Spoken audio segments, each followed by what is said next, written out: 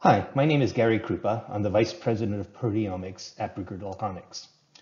It's a pleasure to have the opportunity to present here at the Advances in Proteomics and Metabolomics 2021 online symposium. I'd like to take my time here to tell you a little bit about the latest applications of 4D proteomics using trapped ion mobility on the timsTOF Pro 2.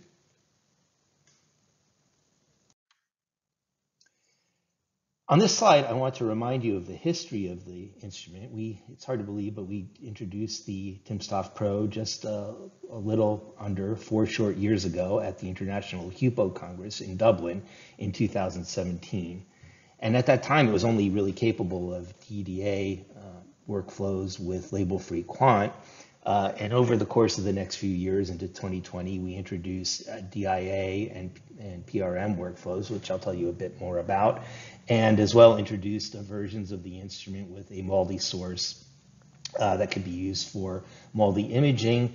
And just a little over a month ago, in 2021, we introduced the next generation of the instrument, the timsTOF Pro 2, and a brand new version of the instrument re-engineered specifically for ultra-high sensitivity applications called the timsTOF SCP for single-cell proteomics. On this slide, I want to remind you about what the unique features are of the timsTOF platform. First of all, it includes trapped ion mobility separation, which is what TIMS stand for, and that enables the parallel accumulation serial fragmentation method that was developed in collaboration with Professor Matthias Mann at the Max Planck Institute in Martinsried.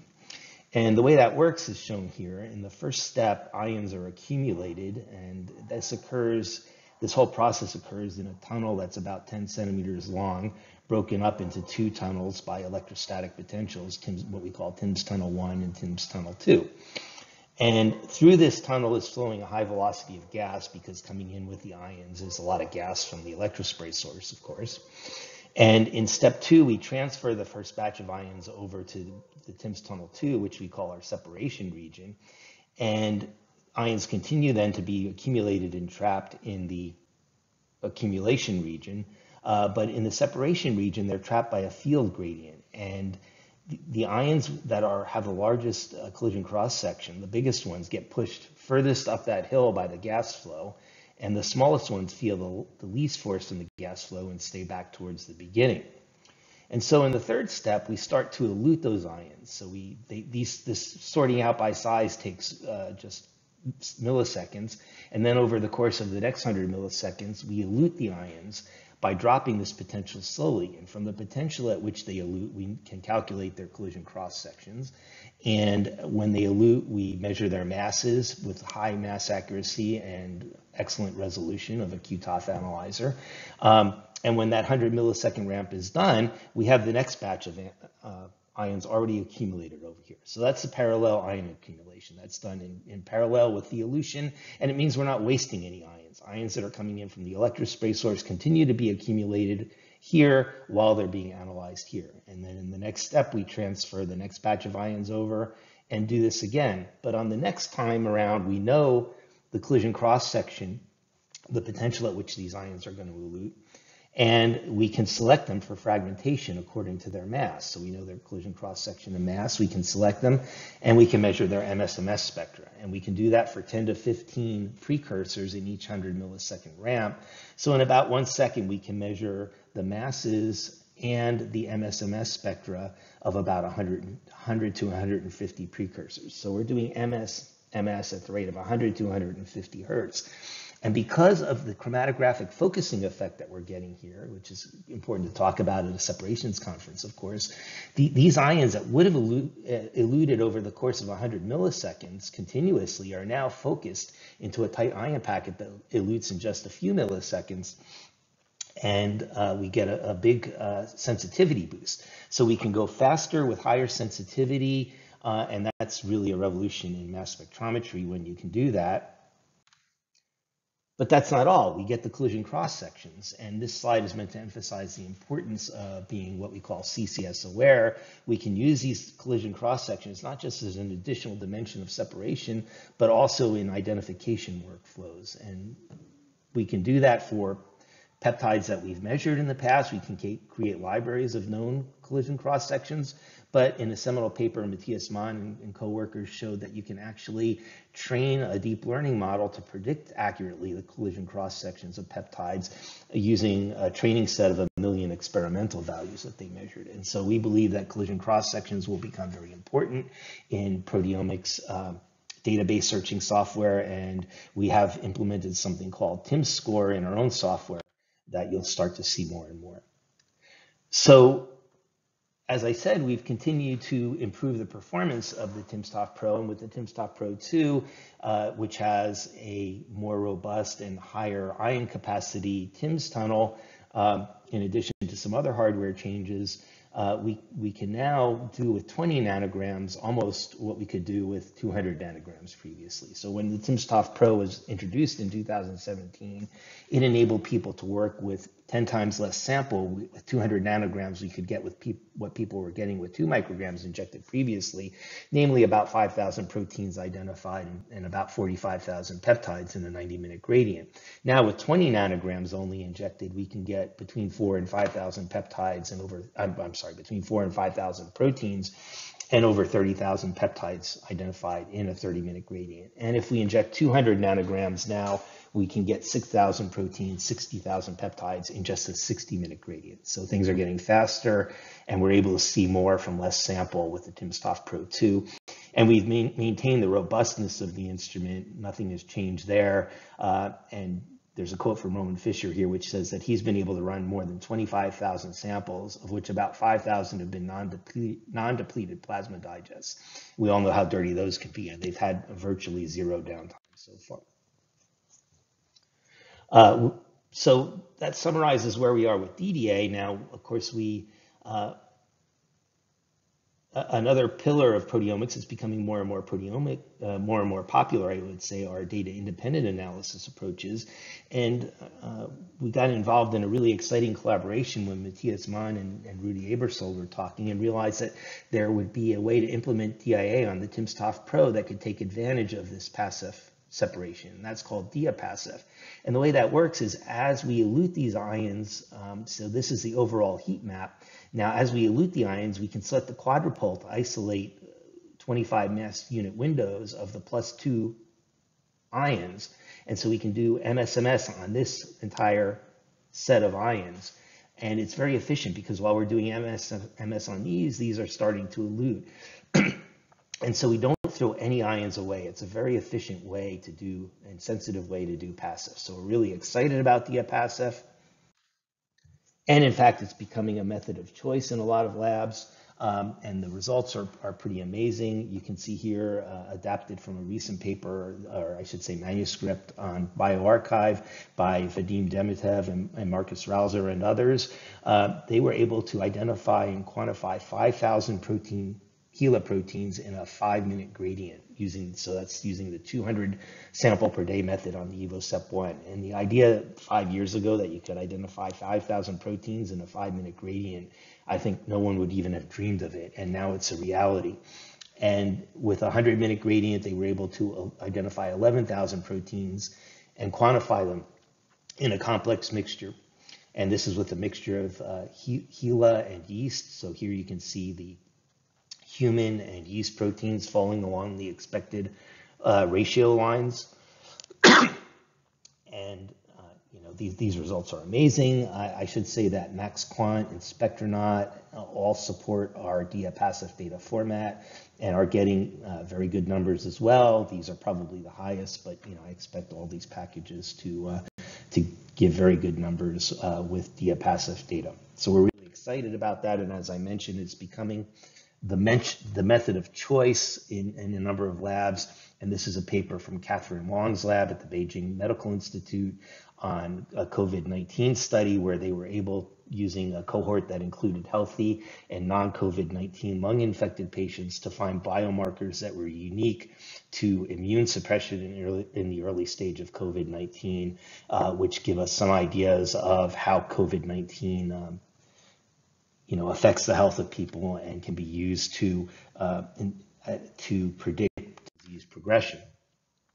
So the last leg of proteomics that I haven't talked about yet is targeted proteomics. And the DDA and DIA are used for biomarker discovery and biological research, where you want to identify as many things as you can, and you don't know necessarily what you're looking for in advance.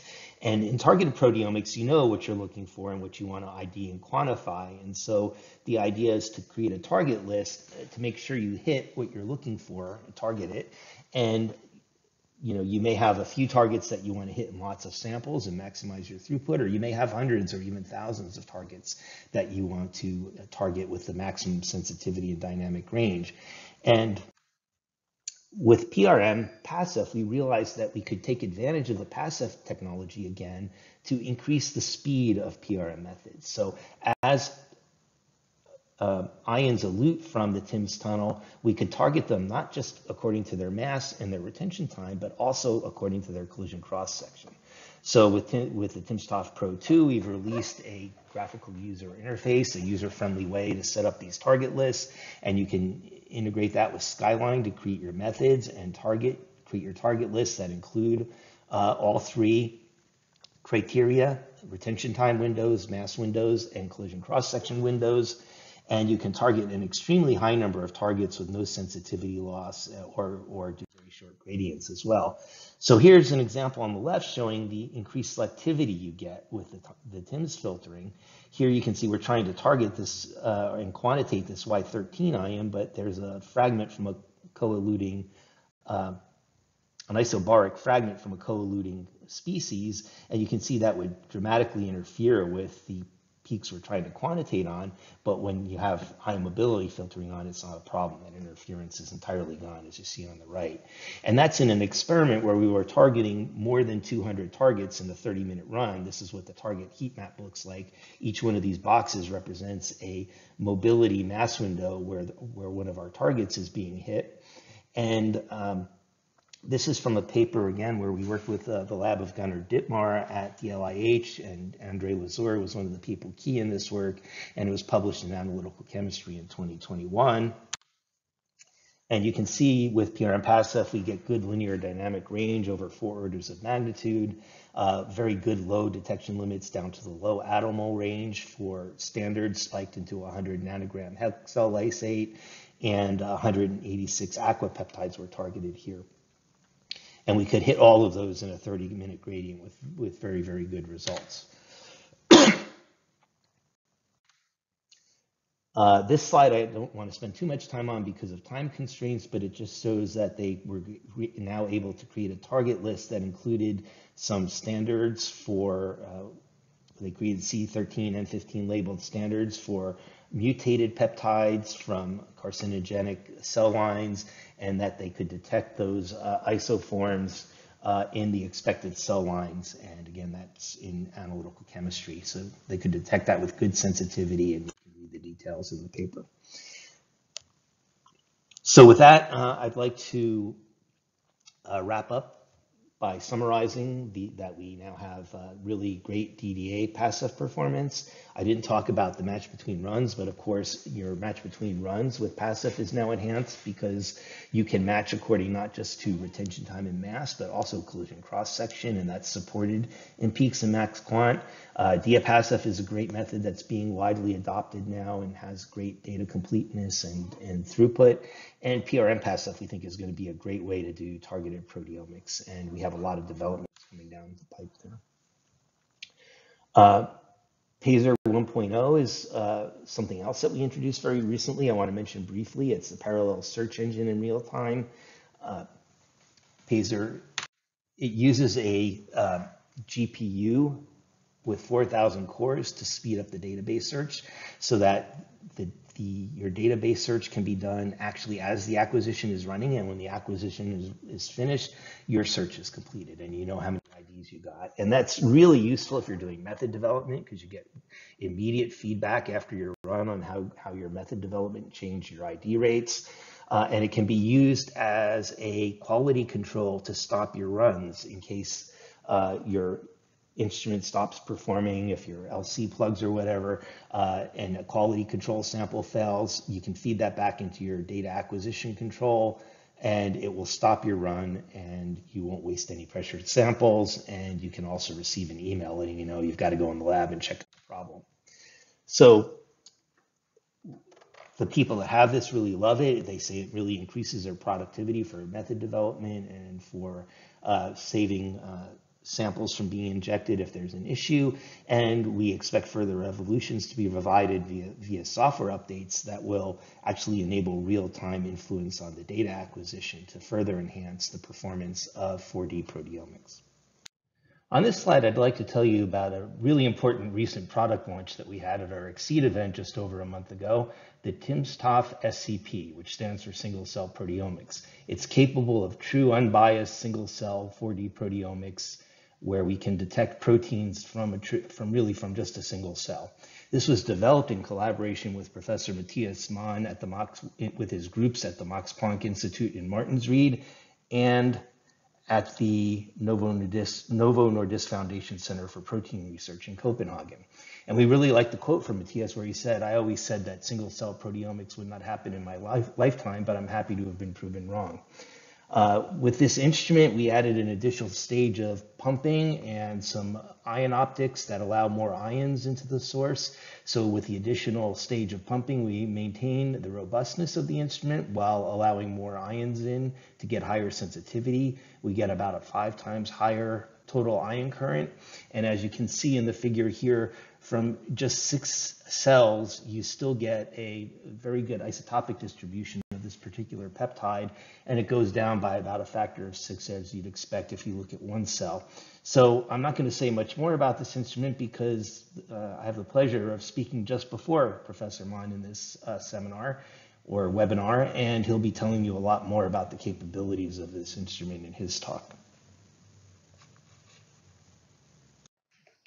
So with this slide, I'd just like to emphasize that with the release of the timsTOF Pro 2 and the associated new software and methods released with it, we now have a complete and highly flexible suite of PASEF acquisition modes, all the standard modes you would expect, DDA-PASEF, dia-PASEF, and prm-PASEF.